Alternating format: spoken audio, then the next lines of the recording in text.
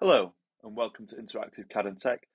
Today I'm going to be going through the differences between GoPro SuperPhoto and raw image features on the GoPro 10 and 11. So I've took this out in the real world and took a few photos just to get a bit of a review to see if the SuperPhoto actually works or is raw image the way to go. So just to get started, what I've put up is a description of what SuperPhoto is. So SuperPhoto gives you the best photos automatically. So the idea behind it is you hit the take a photo button, the AI in the camera um, picks the best scenario for the best picture at that time. So it analyzes the scene and applies the best imaging processing for the shot. So it's enabled by if you increase the camera's memory to 2 gigabytes and over, which is easily done. So this explanation is from the GoPro community. So if you just go to GoPro.com and go on the support, this is the explanation GoPro actually give you. So depending on the lighting, the movement in your shot, and other conditions, SuperPhoto will choose one of four options: either high dynamic range, local tone mapping, multi-frame noise reduction, or no processing at all. The raw image is the best for that shot. So I've took this out into the real world in a few scenarios where I would rather take a picture with my GoPro than my phone. So, for example, on a hike when it's raining, all these examples have been on cloudy, rainy days. I do live in England, so that's the few and far. There's quite a few of them. So, just for my first example, I think it's just on a walk in a park near where I live. And as you can see, the difference between the raw photo and the super photo. So the raw photo, um, the lighting um, to me seems better, and also the trees seem sharper, and the lighting around the trees seems sharper. But the super photo, I think's tried to um, make pick up the detail as much as possible in the trees and with the bad lighting because it was obviously a cloudy day.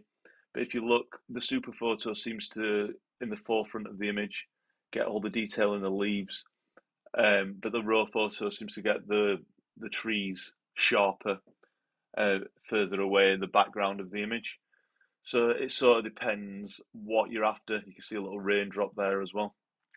But either for what I'd want, I'd probably say the raw photo in that scenario is better, but the super photo still does a job and it still looks like a really good photo. But for this first scenario of just walking through a park on a cloudy day, to me the raw photo seems to have the best detail in it. So then there's just a stream near me. Same again, the super photo I think takes a better photo in this scenario. It's a lot sharper. If you look at the foliage in the background, that's a lot better. The stream, because it's moving, doesn't doesn't look quite as good as on the raw photo. But all in all, I think the super photos took a better image there. If you look at the overall detail, the lighting, and how it's took a picture of the movement as well. Same again, just further downstream. Um, I think this is a scenario where super photos not applied any processing. Um, so it's just for the raw photo is the best. So I've used both features here. I can't actually see much difference in the photos. Um, so this is a scenario where the camera's actually gone, you know what, the raw photo is the best. So the super photo function has gone, I know the raw photo is the best, and then I took a raw photo after, and same again. There's very little difference between them, apart from I've slightly moved. But for a cloudy, rainy day, this is still a really good photo. Don't forget, all these have been taken in really poor, bad lighting, and yeah, they seem to it seems to still do a good job. So this is just a sunset near where I live as well. Um, sorry, sunrise, not sunset. I've tried not to move best I can. Um, Same again, I can't see a lot of difference in these images. The only thing with the raw photo is I think same again, the detailing on the foliage further away seems a little better, but there isn't much difference. So I either in this scenario seems like the best. The best for if you were taking a picture of the sunrise in the morning. So this is on a walk in the Peak District, a couple of miles away from where I live. The RAW photo and the SuperPhoto. So if you look at the hill on the back over the reservoir, there's a lot more detail in the SuperPhoto. The clouds, even though you're not really bothered about the clouds look a little better as well. And then if you look here on the front foliage or front grass in the foreground of the image, this here looks a lot sharper, better, more the colours better and more vibrant than on the RAW photo.